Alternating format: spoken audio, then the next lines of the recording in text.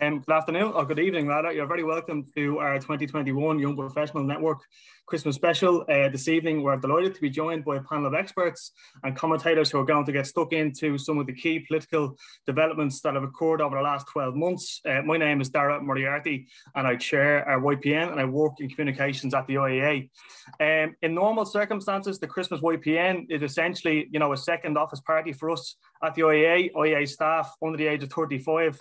Under the age of 35, because we are primarily an ageist endeavour at the YPN, would come along. They would wear their Christmas jumpers, they would have mince pies, they would eat Pringles, they'd have a few bottles of beer, glasses of wine, there'd be soft drinks for the non-drinkers. But unfortunately, for the second year in a row, we're doing things virtually. So it's not going to be as much crack, but we're going to do our best to have a bit of crack, even though 2021 hasn't been a very fun-filled year. Absolutely delighted this evening to be joined by Shona Murray, Conor O'Neill and Aidan Regan. I'm going to formally introduce them in a moment. But before I do so, I just want to quickly run through some of the format issues and some of the housekeeping issues, which I'm sure you're all very, very familiar with at this point. We're going to cover a range of topics. I have a couple of questions that I'm just going to put to each panelist. We will chop and change and jump around different topics just because the nature of the panel is a review of the year. Please get your questions in. You can do so via the Q&A function on Zoom. And you can, of course, join the discussion on Twitter as well using the handle @IIEA and the hashtag YPN.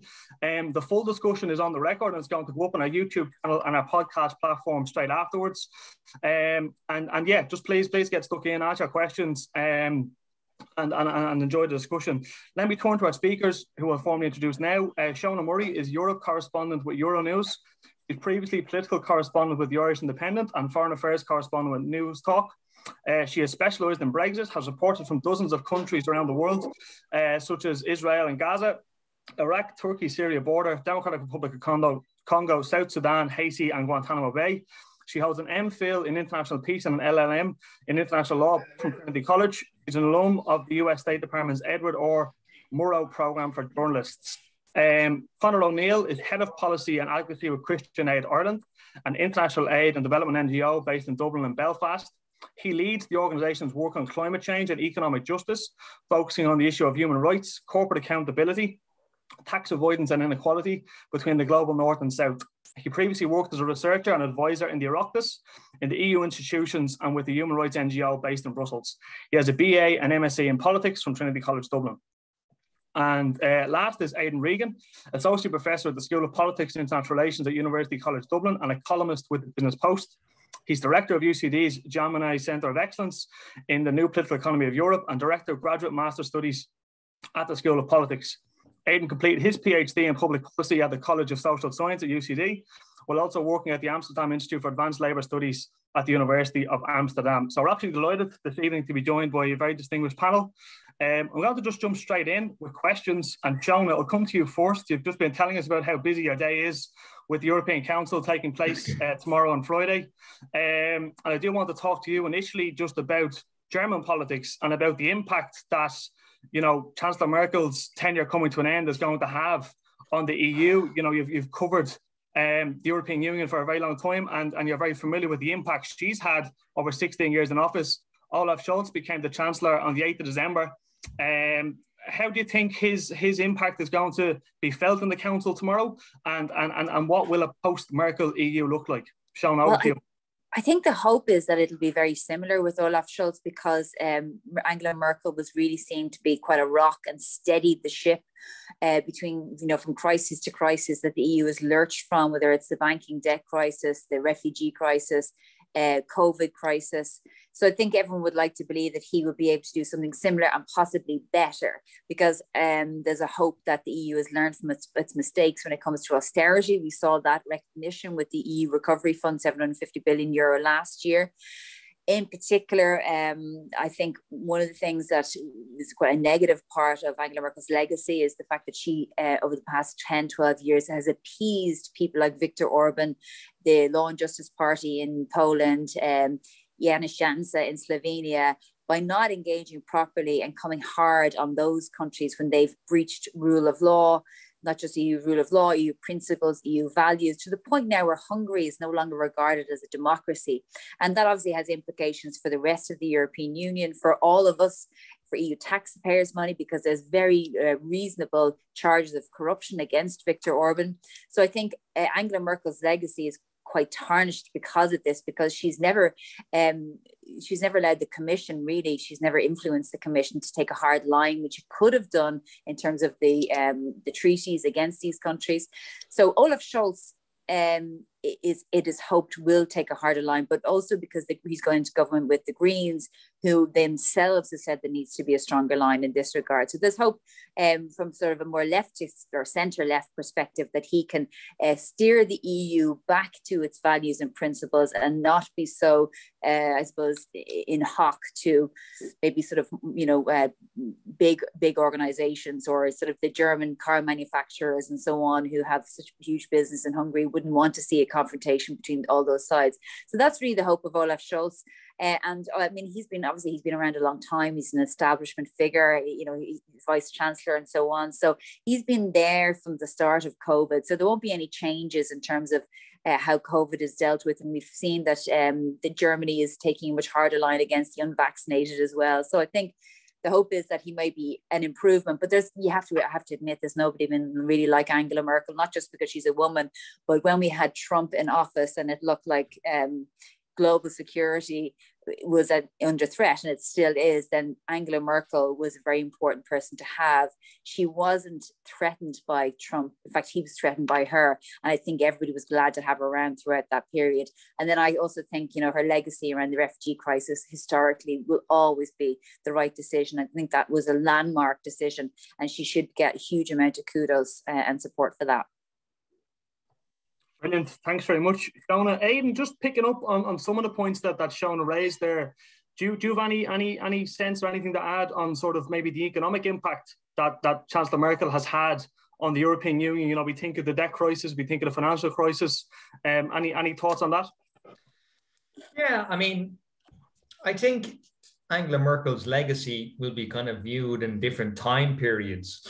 I don't think her approach to European fiscal and monetary policy, economic policy, 2008, 9, 10, in those kind of years will be viewed too favorably by historians. But at the same time, one has to acknowledge that at that point, Angela Merkel was primarily responding to domestic public opinion, or a certain part of domestic German public opinion. So she was quite constrained by what, the right of her own political party wanted. She was constrained by kind of the emergence of a more kind of Eurosceptic vote, and of course the AfD, Alternative for Deutschland, emerged as that kind of anti-redistributive, no fiscal transfers, no indeed. So she was constrained in that sense. But then later on, of course, she showed that she can kind of go against the kind of reactionary right within her country by her position on the refugee crisis, etc. And I think progressives, as Shona just said, will look favorably upon those years and what she did there. But I think, there is a legacy of damage to the European Union in terms of its implementation of what pretty much everybody agrees at this stage were austerity policies that negatively affected economic growth, employment, cohesion. The list goes on, and we're still kind of living with the legacy of that, picking up the pieces. That's not to say that Angela Merkel is anyway directly responsible for it, but the politics within the European Council, the politics within the Eurogroup, very, very much centered around Germany and the CDU. So I think, perhaps from a political stability perspective, people might be wanting Olaf Scholz to kind of continue in that stable vein. But maybe the EU needs a bit of disruption on the economic side. Maybe the EU needs a bit of disruption on the fiscal and monetary side. Maybe it needs a bit more of a progressive. So it'll be interesting to see whether he builds a new coalition, with Macron or with Draghi or with Pedro Sanchez in France. It'll be interesting to see the new dynamics within the European Council, because it's not the CDU anymore. And I think that is an important shift. And I think it will have an impact on the trajectory of fiscal policy. Although having said that, a lot depends on the finance ministry within Germany, and that's held by somebody who's more to the right of Angela Merkel. So who knows? It's interesting as well, just that what Aidan says there, like from the kind of development and human rights sector, I know there's a huge amount of focus and interest in what might change in terms of foreign policy, not just on the economic and financial side, but for a very, very long time, Germany and Merkel as Chancellor have had such a huge influence, often a deciding influence in the Council on big issues of foreign policy. We, for example, we've run programs in Israel and Palestine going back to the 40s. And that on the Middle East peace process, this is something that Germany has tended to take a really cautious and at times conservative line. That's blocked a lot of initiatives at EU level. And like Shona said, on some issues on migration, for example, have pushed in one direction, but on other issues more recently around, say, vaccine justice, Germany again has been a big and vocal voice at EU level that's been really staunchly opposed to some of the measures that have been proposed there. So, you're hoping as well with the fact that the Greens are part of the coalition that maybe the common German line on some of those big foreign policy issues might have a bit more wiggle room or might shift, but we're going to have to see, I suppose. Yeah, I think I'd agree with both on both those points. I think with the austerity measures, and Angela Merkel did push against, remember at the time during specifically the Greek debt crisis part in 2015, when there was calls for Greece to be taken out of the euro by her finance minister at the time. She resisted that, and I think there has been acknowledgement about austerity, which is why Germany led the cause for the 750 billion euro rescue fund, which Germany wasn't going to get much of. France obviously got a huge amount, but it was obviously going to go to Italy and Spain. On the human rights issue, though, I think you'll be disappointed, Conor, because I think Germany will never, no German government in the next sort of 10 years will publicly confront Israel in relation to the Palestinian territories, as much as they are, even Heiko Maas did move in some direction, a much more compassionate line. But I think that Germany isn't ready for that right now, historically, and from a societal perspective, I don't think they will. Maybe they'll move in towards giving more aid to the Palestinians, but I don't think that they will be defining an apartheid situation or anything like that. Yeah, and Sean, just to pick you up on a point, we move off Germany then in a moment, but you went as far as to say, her legacy was tarnished by her relationship with Hungary and on the rule of law issue. How do you see that? Do you see a different approach coming from Scholz and from the new German government, or well, that's the hope. I mean, that's what when you ask the Germans, and particularly the Greens, because they're going quite hard on this. And then remember, the Green MEPs in the Parliament have been very strong, like Daniel Freund and so on. They've been leading the charge. They're the ones who are pursuing the Commission. They're actually suing the Commission for dereliction of duty for not taking a hard line against Poland and Hungary over various issues around rule of law. And I think that what's happened is, over 10, 12 years, I remember being at summits where Enda Kenny was the Taoiseach, and the EPP was obviously so influential at the time. And, asking, well, look, at the time, I remember Viktor Orban, he was starting these sort of reforms where he was criminalizing people for being homeless and so on. And I remember the indignance, as a journalist, like that Enda Kenny even responded to me with, as in, well, Viktor Orban, we've no business interfering in domestic affairs, which is sometimes the line that member states take, and that's understandable to a certain point. But these were also the LGBT community and so on, the people who he's targeting in order to whip up fear. These are EU citizens, and they deserve protection under the treaties. And so this has continued because if Angela Merkel wanted to take a stronger line within the EPP when Orban was there, we wouldn't have maybe gotten to this point. But she was constantly about appeasement. And, similarly, we've had the watering down of the legislation, which aligns rule of law, abiding with the rule of law, to getting cohesion funding and structural funding and money from the recovery fund. But in the last few months, we have seen also the Commission taking a bit of a hard line and the Parliament pushing for that. So we'll see what happens over the next few months. But it's not a sustainable situation when you look at the confrontation between Poland and the European Court of Justice and what's been happening in Hungary. It's not good for any of us. Yeah, I think if I can jump in and just make a comment on that. Go ahead. I think it is interesting. I think something that's often not kind of remarked upon or maybe not more publicly acknowledged is just how integrated Hungary, Poland, Czech Republic, and various Visegrad states are into German supply chains. I mean, Hungary is to foreign investment in Germany what Ireland is to foreign investment in the United States of America. So there's a very close network of business relationships between key automobile manufacturers within Germany that have serious investments in Hungary. And, even before the last kind of Hungarian election, the German Chamber of Commerce within Hungary was very clear that they were leaning towards a Fidesz government. That's what they kind of would have preferred, because the economic policies that Fidesz and Orban pursues domestically are very much in their interest. I mean, he has cut the corporate tax rate to the lowest in the European Union.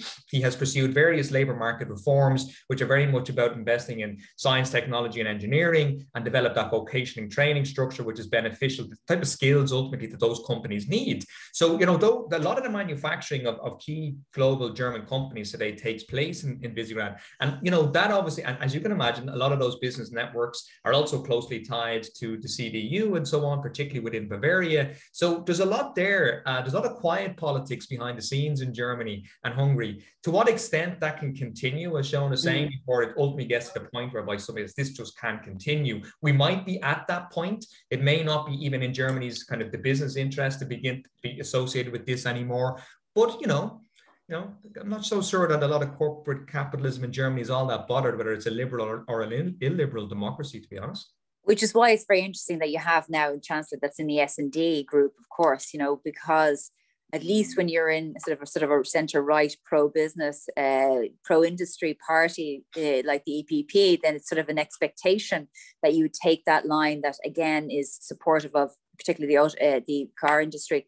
But in the S&Ds, Olaf Scholz has a responsibility to uphold the values of a grouping like that and talk about, because we've seen, as you mentioned, the labour reforms, we've seen the situation in Hungary where people who are they don't really have good supports or a proper regulated labour market.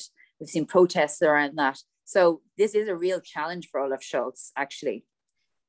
And it is interesting to see the opposition getting organised in Hungary. I mean, the opposition only a couple of years ago was highly fragmented, but the new kind of coalition of the broad left seems to be getting its house in order, particularly in the key cities. So that's perhaps domestically something to watch within Hungary, because if any change is going to come there, it's going to come domestically.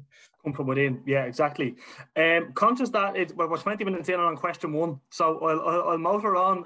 Conor, second question is to you, and it's on COP. And obviously you mentioned some of the work that your own organisation is doing in this area, and your own research interest is on climate justice. I mean, hopefully everyone saw the impassioned plea from former President Mary Robinson on the issue of climate justice at COP. How would you assess, sort of, a couple of weeks on now from the outcome of COP26, how would you assess what the pledges that were made from a climate justice standpoint? Yeah, I mean, I think, to be honest, being in Glasgow for 2 weeks and talking to delegates and negotiators, particularly from Global South countries, it was a very frustrating and at times kind of depressing experience, because you see in real time the needs and the views of poor communities kind of being sidelined by bigger, more powerful states. And those calls echoed by the likes of Mary Robinson, by our organizations, by delegates themselves for, fair and fast and ambitious but equitable climate action kind of being kicked to the touch. In terms of an assessment, I mean, I think as well, it's hard to judge something like this as a binary success or failure, so I think you have to kind of be honest about what COP is. It is essentially an attempt to try and determine a global baseline, so you get 200 countries who come together. The entire process is done by consensus. So anything that's agreed has to be agreed by everyone. So it kind of automatically, if you look at the system, it tends towards a lowest common denominator outcome. That's the baseline. This is the point that everybody, from the most ambitious states to the most conservative, to the ones with the highest emissions profile to the lowest, all agree on. And then you can consider then, like, is that baseline higher than it was before? And arguably yes. But at the same time, is there still an enormous gap between that and where you need to be? Definitely.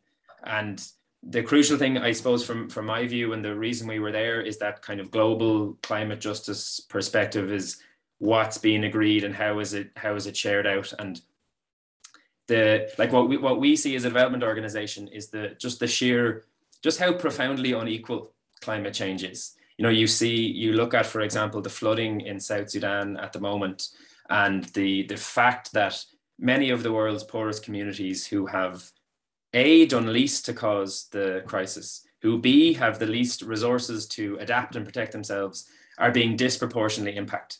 And what's happening in South Sudan in terms of flooding, you see flooding, drought, cyclones, is occurring right across Africa.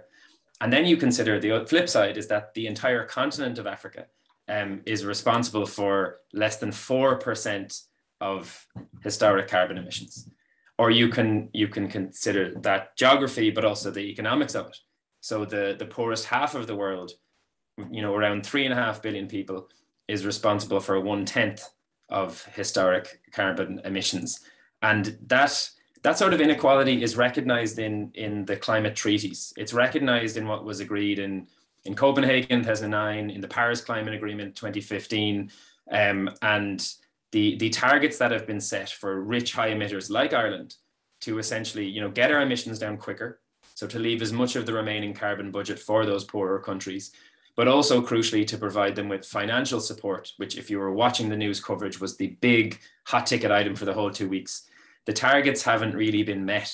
And a lot of the trickier, thornier questions of who's going to pay what and how does the global north essentially repay its ecological debt to the people who are being disproportionately impacted, they were kicked to touch. And I was talking to a delegate there, and he made the argument that, imagine if your really wealthy neighbor set your house on fire. And in fact, in the process of doing it, he got richer. And then when you asked him to try and fix it, he kind of said, well, I can maybe give you some advice, or I can give you some of this change, or maybe I can give you a loan at a really good interest rate. You just wouldn't accept it. And I think it was very hard to see that inequality playing out. The flip side, I suppose, the more positive part, though, I'd say is for the entire week, so the whole delegates would be streaming into this venue in Glasgow, there was just reams and reams of people, primarily young people, outside the venue, holding not just the negotiators to account, but also the big well-funded NGOs, the researchers, the journalists who were there. And this kind of global distributional aspect was first and foremost for all of them. So I think the limited progress is there, and it's because of that sort of growing and vibrant climate movement. And I think even though the multilateral system kind of kicks in and it protects the interest of bigger, powerful states, that demand for climate justice isn't going away. And it'll be there in Egypt in 11 months' time for COP27. It'll be there the following year. And yeah, our job, I suppose, is to push for it to listen to, Yeah, 100%. Aidan, on climate financing, it seems to be the new issue that all the big corporations are jumping on. I think there was a quote from Lawrence Tubiana who said, "Greenwashing is the new climate denial." What's your own take on that issue? Because we heard pledges of billions, and the developing world was saying we need trillions. So where do you see that going? Yeah, there's loads of different ways to describe this kind of green capital, neoliberal 2.0 type thing. The fundamental question here, of course, and you've alluded to it, is who's going to finance the transition, right? And that is the fundamental question here. Who's going to put the capital in? And it's, I suppose, in a sense, there's two ways to look at it. Either the state takes a very active role and has a coordinated fiscal monetary plan and allocates capital effectively to kind of big green renewable projects and leads the charge and basically issues public bonds to finance that transition, and central banks themselves will have a very proactive role. That's a kind of green industrial policy. That's obviously not really where we're at, notwithstanding kind of some voices in that space, and both in academia and in policy. Really where we're at is kind of green capital and green finance. And it was very clear at COP in Glasgow that that's where the train is moving. Mark Carney gave a very important speech, said there was 130 trillion available in global assets under management by global investors, and he's willing and they're willing to put up that 130 trillion to finance the transition. And then very quickly people realize, when you look under the numbers, and well, what do global asset managers do? Well, they allocate capital to what's most profitable, not to what's needed. And what's most profitable at the moment continues to be carbon intensive industry and carbon intensive. And most of that money that is said to be will be shifted into green energy is already bound up in carbon intensive projects. So why would some super rich asset manager suddenly turn around and tell his clients that, well, you're now going to get maybe a 1% return? We don't know, it's uncertain. So the kind of paradigm shift I think that we're seeing at the moment in green finance is the hope is that the state will effectively de-risk the investments. They'll become the insurer. Basically, they'll give social insurance to private capital, that they'll get good money out of this, and they'll go ahead and do it and make the money. I mean, depending on the studies you read, but it's estimated that about 5 trillion is needed globally on an annual basis in investment to reach the humble targets, or the lower end of those targets. So, I mean, where's that 5 trillion going to come from? Big question. So I'm less convinced that green finance is going to lead the way, primarily based on the evidence that to date, we know that these investors tend to pursue what's profitable, not what is necessary. And as Conor said, fundamentally, we're talking about a structural paradigm shift to reach net zero by 2050. And that requires a complete rethinking in our mindsets about how to allocate capital in the economy. One thing as well that sticks out in what Aidan just said there is, like, we've done a bunch of research in collaboration with Procra and other organizations on, you know, the limited amounts of climate finance, especially public climate finance, going from the global north to south, where it's been spent, what it goes on. And the reliance on private finance to try and top that up and meet the target has seen it flow in where we would see as the totally the wrong direction. So generally this money is kind of split between mitigation efforts, so how do you get your emissions down, to adaptation, so how do you kind of protect yourself, so building something like a seawall, and then finally in theory is being pushed for to actually compensation for losses and damages that are felt in countries that have had contributed very little to the crisis. And overwhelmingly, private finance goes to the first one, because you can generate a return on investment if you're a big hedge fund or whatever. If you close down a coal plant and you build a renewable energy, wind turbines and stuff like this, it is possible to generate an investment there. But the latter two, it's very, very hard to convince people and to invest their money in building a seawall in parts of sub-Saharan Africa to prevent people from flooding. Those sort of adaptation measures that are really urgently needed, if you're going to address the fairness and justice side of it, it's just not going to happen. You're not going to orientate so much private capital to something that is just going to be less profitable than so many other alternatives.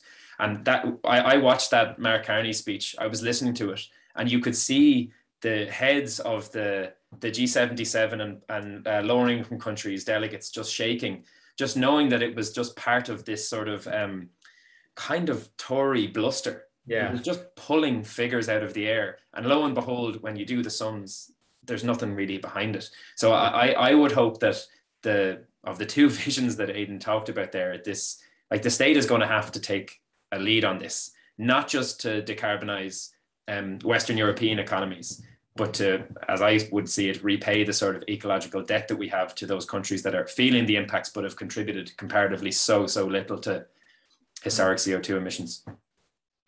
Thanks very much, lads, for insights on that. I think it's really, really fascinating. Moving from climate justice to economic justice and corporate tax and global tax reform. Aidan, yourself, in last week's Business Post, I'd encourage anybody who's watching in or listening in to read the piece you wrote. It was really brilliant, fascinating, long read, trying to get the bottom of how Ireland's corporate tax rate has jumped from 6 billion in takings in 2015 to 14 billion in takings in 2021. Can you talk to us about this? Maybe give us a short version, because the article was really, really extensive. Can you talk us through that, and then just also reflect on the reforms that we're currently seeing through the OECD and how that might have any impact on these arrangements? So Aidan, over to you. Yeah, sure. I mean, well, if you think the piece was, you should see the longer research project that it's part of, you know. But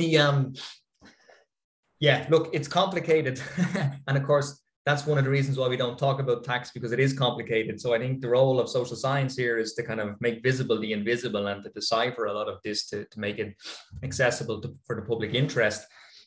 I mean, it's fairly clear that, you know, with the ending of the double Irish tax structure, the tax avoidance, which is in place for 20 odd years, whereby effectively, you know, mostly US companies with intellectual property in the pharma or the tech sector could register a company in Ireland, but for tax purposes, it was in the Bermudas or some other offshore British jurisdiction.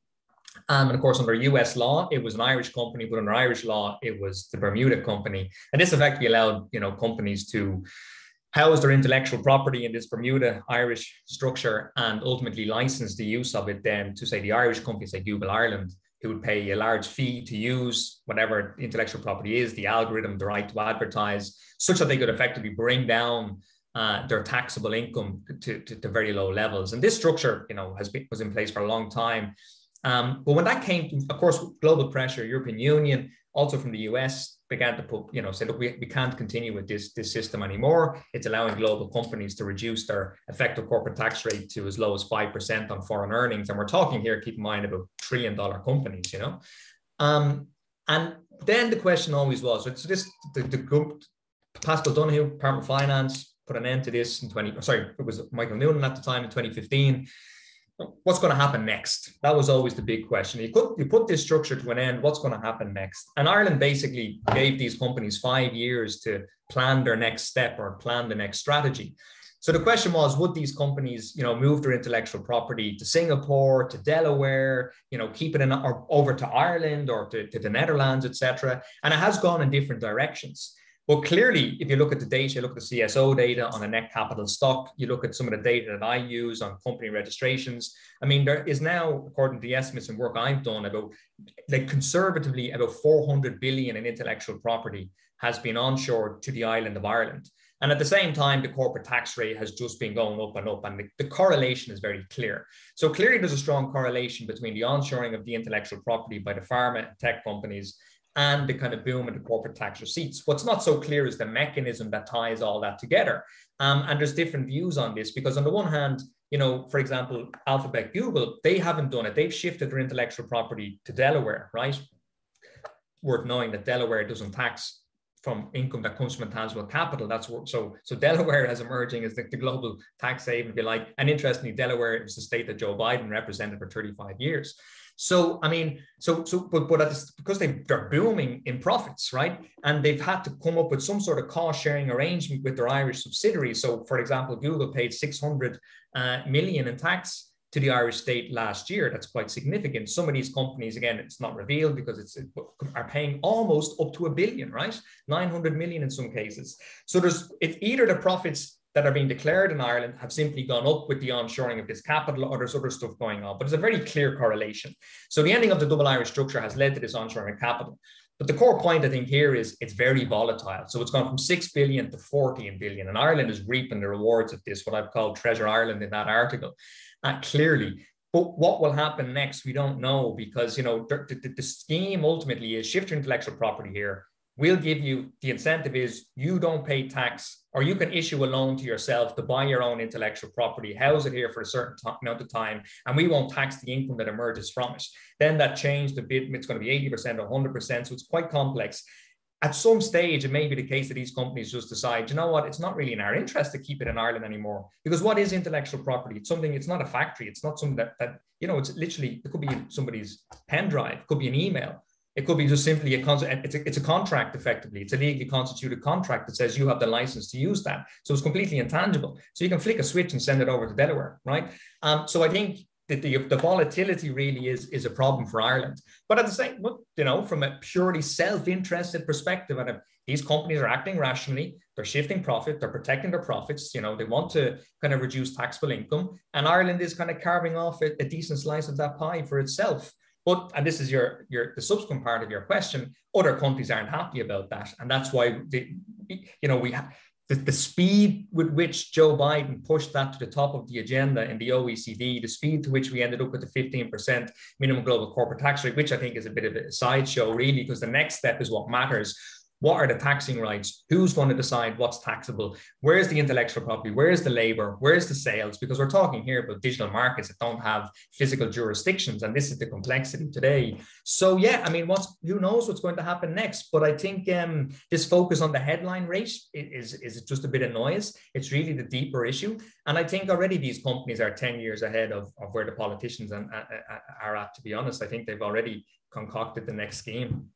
10 years ahead. 10 years ahead. Shona, can I just bring you in, because you've been following European politics for a while, and Pascal Donoghue obviously has that role as president of the Eurogroup now. Just politically speaking, how do you think Ireland played its hand here, if you could call it that, if it could be so crude? Because, obviously the pressure, as Aidan has mentioned, came on from the Biden administration. Trump tried it, but just wasn't as organised as Biden. And Biden, has really shot this to the top of the OECD agenda. We saw the charm offensive by, Secretary Yellen was in Ireland meeting Pascal, etc. There was back and forth, and all of a sudden Ireland, got its concession, not at least 15%. How do you think, the Irish government played its hand here?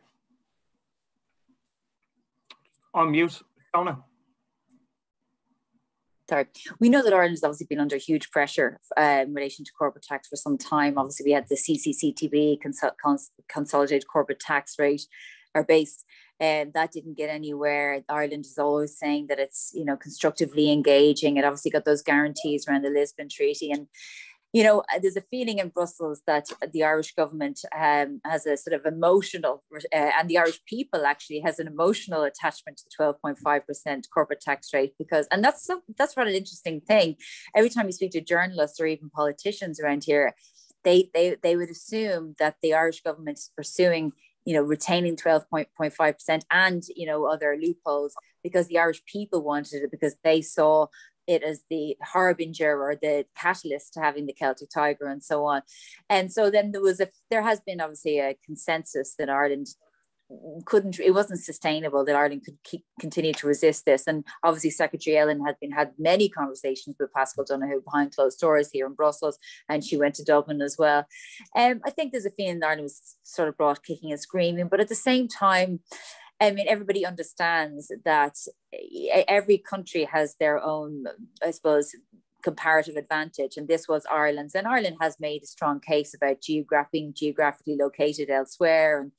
And I think that eventually, I think that when you look at the debate around the Pascal Donoghue becoming president of the Eurogroup, you had the southern countries, Greece, Spain, and so on, and others really resisting his presidency because they felt this is going to be, as it was dubbed, the Google presidency of the Eurogroup, because he would be pro multinationals rather than trying to pursue what was being prepared at the OECD and a much more fairer tax system. So I think they were glad that Ireland gave in the end. But again, as Aidan said, I don't think anybody really feels that 12.5% to 15% means that multinationals are going to somehow pay fair tax, or that countries like France, for example, were doing it in that regard for that reason alone. They obviously wanted to ensure that they had their fair share of taxation from the digital services point of view, but also maybe get their fair share of investment from these companies as well. Conor, over to you. What's your reaction? Yeah, I just find even this conversation is fascinating, because sometimes I feel like, our organization and others have been working on, tax as a justice issue for decades. And I sometimes feel listening to the debate happening in Ireland is almost like talking about gun control in the United States. There's just this kind of refusal to consider it from the bigger picture perspective. So one of my colleagues, former colleagues, Dr. Matty Cohonan, who was in LSE and based in London, they led a bunch of economic research to try and estimate what was lost. And the final figure they came out with was that poorer developing countries lose about $400 billion a year as a result of avoidance schemes by large multinational companies and also extremely wealthy individuals. Now, as Aidan will tell you as well, the data is really, really messy. A lot of it isn't public, so these are estimates. But it gives you a picture of the direction of travel and the scale of what we're talking about. And then as a aid and development organization, by contrast, that's more than twice what is given every year in official overseas aid for the entire world. So you have this sort of weird contrast, almost a robbing Peter to pay Paul type situation. And it's, in Ireland's case, it is a contrast between our hard-won and well-earned reputation on human rights, multilateralism, equitable development on the one hand, and then our undeniably central role in facilitating schemes like the Double Irish that Aidan talked about. And similarly, you look at the reaction to the OECD process. The papers were covered in stories about Ireland's success. I don't really think there is a serious attempt to interrogate the bounds of that success. So in that particular instance, our success was essentially in driving the rate down as low as possible. We were the guy, or one of a small number of people in the room, trying to make sure that the limited number of huge companies that the deal will apply to will pay as low as possible. I think the average corporate income tax rate was closer to 21-25%. So we have replaced a global race to the bottom with a sort of global race to the minimum. And I think what needs to change in it is some sort of a recognition, or a serious recognition, of the fact that schemes like the double Irish or the single malt that replaced it, what they do is that they siphon revenue away, not just from France and Germany, but also from some of the poorest countries in the world. And we take a slice of it, and then it heads off to Bermuda or the Caymans, or in many instances, it heads off to the bank accounts of some of the biggest and most profitable companies in the world. And I laughed. There was a really good Irish Times podcast. I think it was Hugh Linehan with Noam Chomsky. I think he was speaking as well, and really wide ranging. But he was asked about this, and it was put to him that, look, you know, it is a tough world. It's competitive. It's dog eat dog. Everybody wants a slice of this, and it's me or the other guy. And he kind of chuckled, and he said, well, that was also the worldview of Attila the Hun. And I think he was only being semi-serious, but there is a point there. Because that sort of it's us and them mentality, that's the opposite of the message that Ireland gives on its foreign policy and so many other issues. We are always the ones who are trying to emphasize, to our credit, the value of multilateralism and a coordinated approach. If everybody goes into their own, retrenches to their own interests on climate change, we won't do it. It's a global problem. If everybody just looks after themselves on vaccine equality, we won't do it. It's a global problem. Tax is the same. And it's one of those areas where I think we still haven't joined the dots between a kind of a shorter term, arguably Pyrrhic victory on facilitating these schemes and the impact that it is having.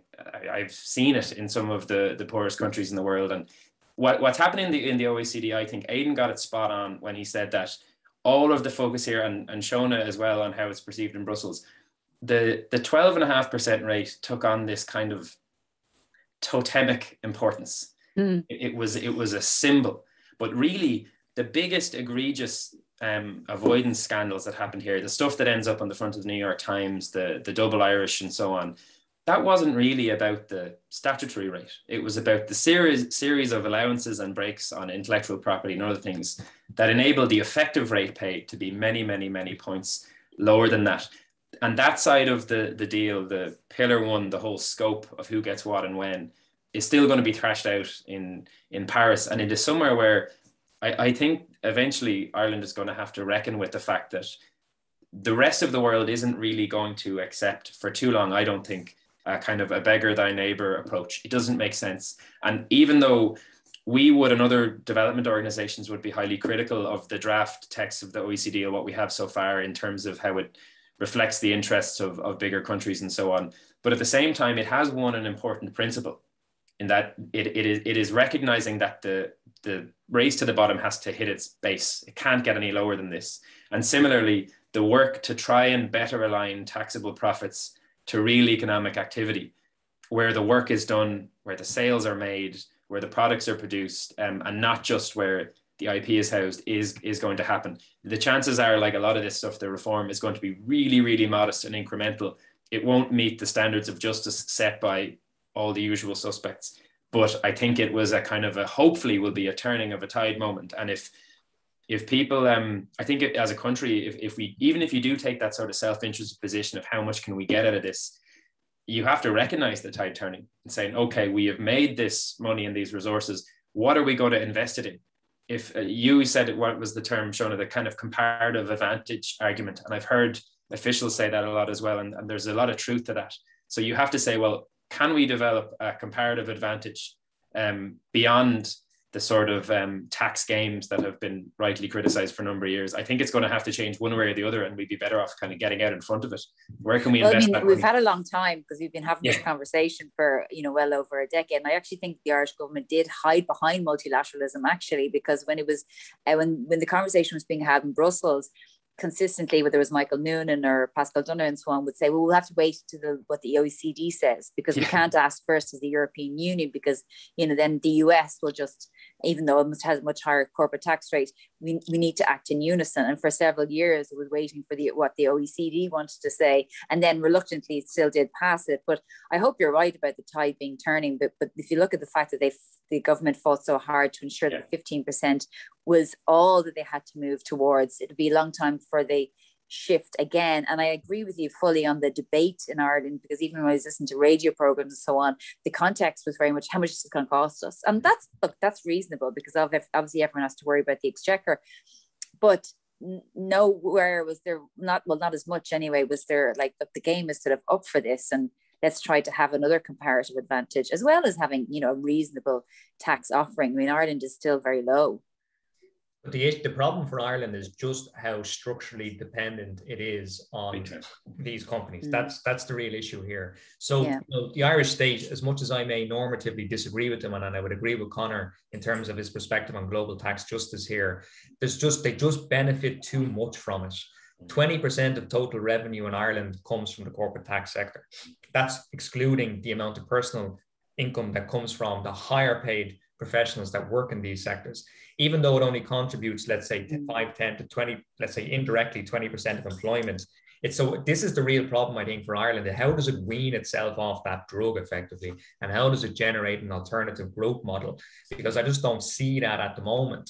And until that happens, we can probably expect the media, to continue to frame this issue in a totally self-interested, this is about Ireland Inc., this is about defending us, and even the language that's used here. And actually, I ran a survey experiment with a colleague of mine a couple of years ago, where we tried to assess how media framing of corporate tax impacts public opinion. And we found very clearly how the Irish media frames the corporate tax issue was totally about Ireland Inc., it's about nationalism, it's about our self-interest, it's about those people trying to take our money. Whereas every other country that is framed much more on the basis of morality and fairness and tax justice, and you can see that very clearly. So Ireland really is not just Ireland, but other small states and low tax jurisdictions and tax havens, the spectrum between the two really benefit from this. So the state itself is complicit in these global tax games, and I think that's the real political issue.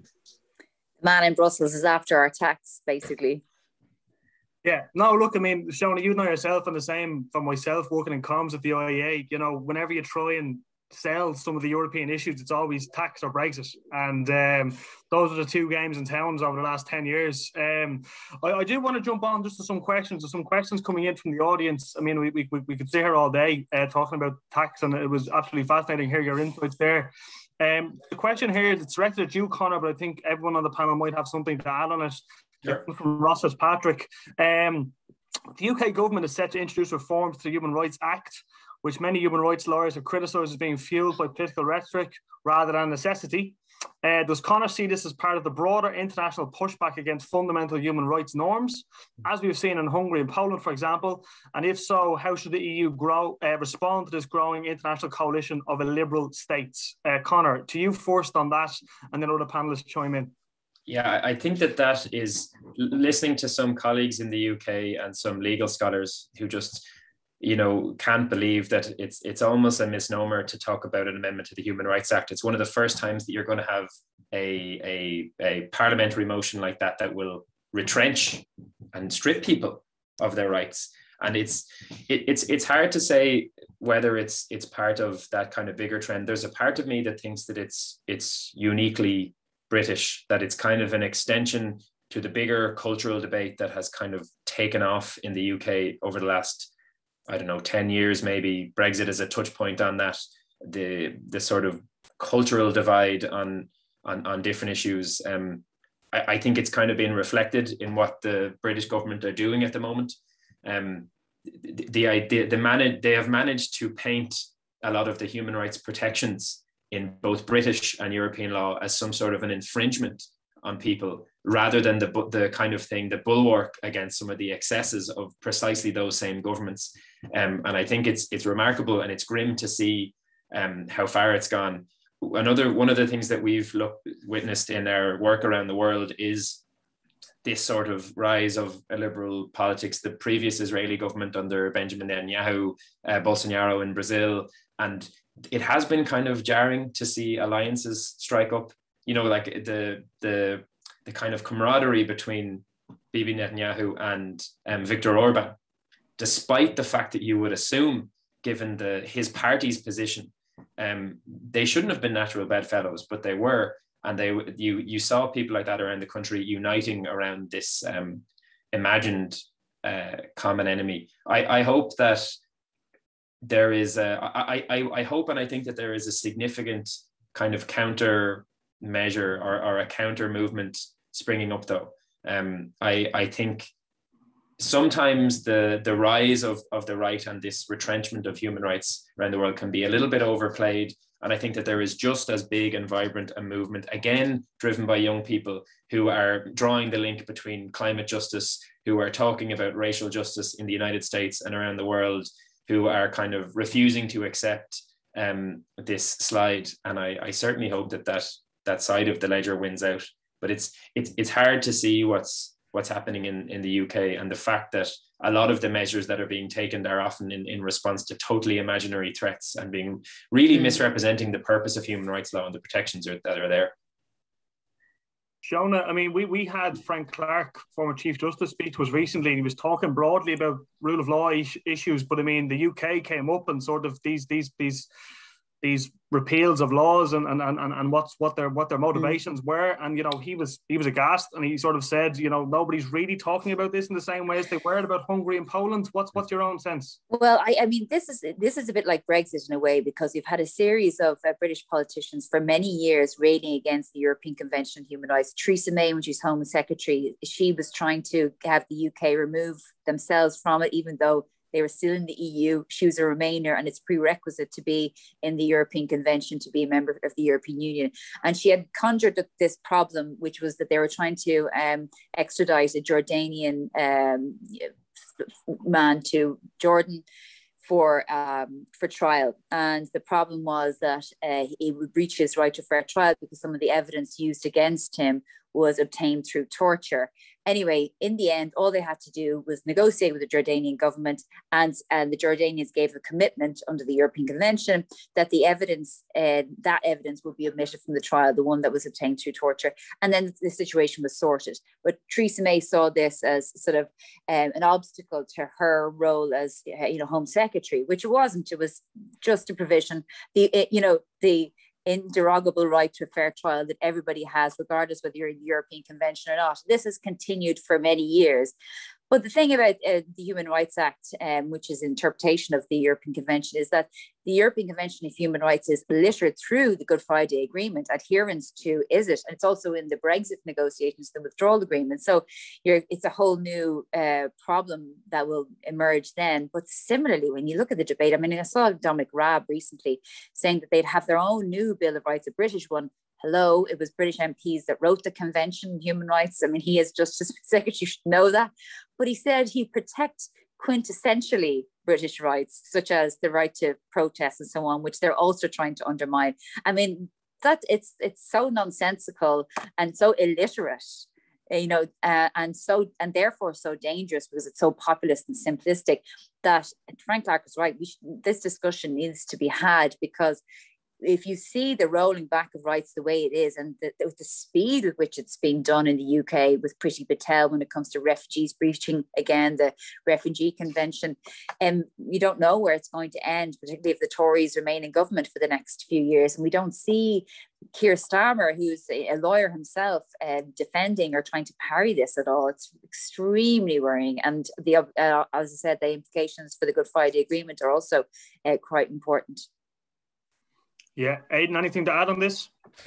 No. Other Conor and Shona summed it up well. And we start talking about the Tory party now, we could be here for another hour. So. one thing that Shona said there that stuck out to me is that I think that's a really good point on this idea of the retrenchment of human rights, because sometimes there can be a tendency in the Western world and the human rights community to kind of consider these things as set and settled, that it's just this line of progress and that you're always going to go in one direction. But the idea that you can spend a long time trying to win protections or freedoms or rights that can be rolled back.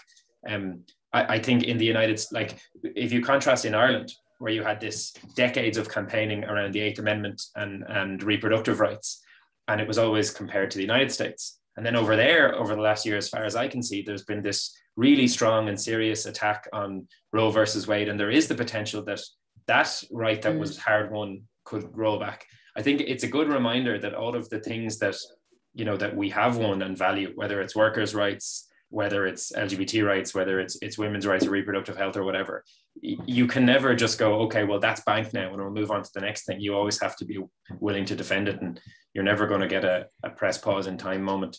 No, but we all thought that certain things were settled, you know, the right to a fair trial and so on. But if you look at the border between, you know, in the UK, where you see migrants and refugees trying to come through, you see people with waving Union Jack flags saying the UK needs to leave the 1951 Refugee Convention. So what? So they can legally send people back to their deaths. You know, I mean, these are basic provisions to allow people claim asylum like every single person in the world is allowed to do. And this is where we're at in the UK.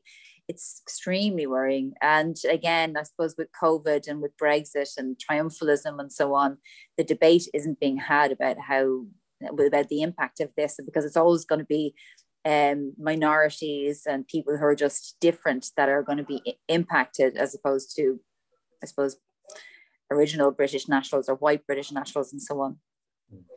Yeah, one final question. I suppose we're going back to the start. We're going back to Germany. It comes from Alexander Conway, and it's not to anybody in particular, so feel free to chime in. It's regarding Germany's worsening relations with Russia, and specifically then what are the consequences for sort of a deteriorating German-Russian relationship for Europe, the suspension or delay of the Nord Stream pipeline, etc. You know, decision to expel 2 Russian diplomats. He just wonders, is that something that's going to heat up in 2022, and is it something that we can see having an effect now in the post-Merkel era? Shona, I might start with you on that. Well, that's really the topic of debate today and tomorrow at the European Council. And I don't think it's not really just a German-Russia issue. It's obviously a European Union. It's a NATO issue, because there are fears, you know, that Russia is about to invade Ukraine. There's 190,000 combat-ready troops on the border.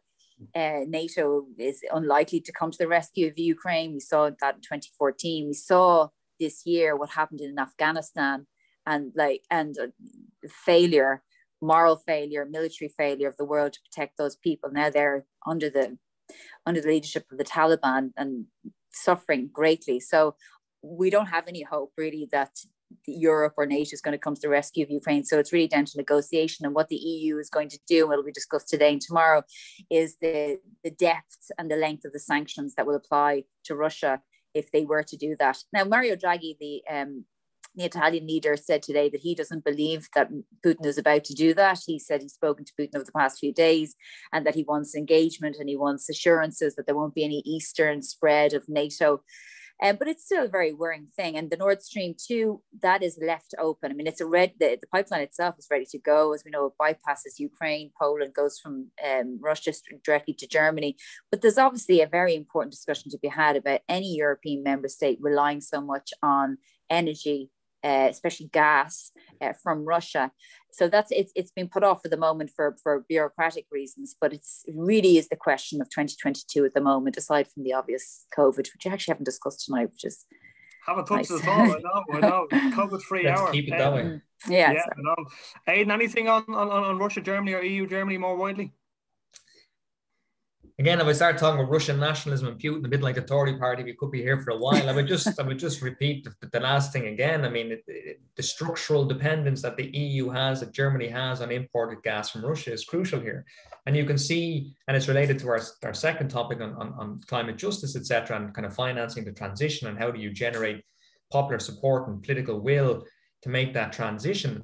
You know, it's going to be very difficult if you're relying upon somebody like Putin and Russia to fundamentally generate the energy that's necessary to power your electricity. And, you know, the price effect, et cetera, that happened, et cetera. Not that I'm saying, I think it's probably fair to say that the geopolitics between Russia and the EU had some role to play in terms of constraining supply and the imported gas, and how that was impacting prices and the disruption. Because we can see very clearly, whether it's house prices, whether it's electricity prices, if prices start going up for those who can't afford to pay it, you're going to get a political backlash. It's amazing you say that, Aidan, because like I sometimes the chips just fall in a very unusual way. And now you've got this situation where something could possibly unite Greenpeace and Greta Thunberg, and the fiscal the interventionist right in the EPP, where they basically all say it is madness to be relying on this oil and gas. And maybe for very, very different reasons, this is the kind of thing that's going to push to a greater investment in renewable energy in the European Union, but from very different base. It doesn't matter about motivation, though, if it happens, all the greater good, I suppose. Absolutely. Look, we've come to the end of the hour, and that just leaves me to thank you on behalf of the people watching in for your insights. I think we covered a range of topics. I found the discussion fascinating, so we could have gone on for another hour or two. But thanks very much, and it just leaves me to wish everybody watching a happy Christmas, and hope you have a good Christmas break. And same to all of our panelists. So thanks again for joining us, and look forward to chatting to you in 2022. Happy Christmas. Cheers, see you, Connor. Happy Christmas, Take care. guys. Bye. Bye.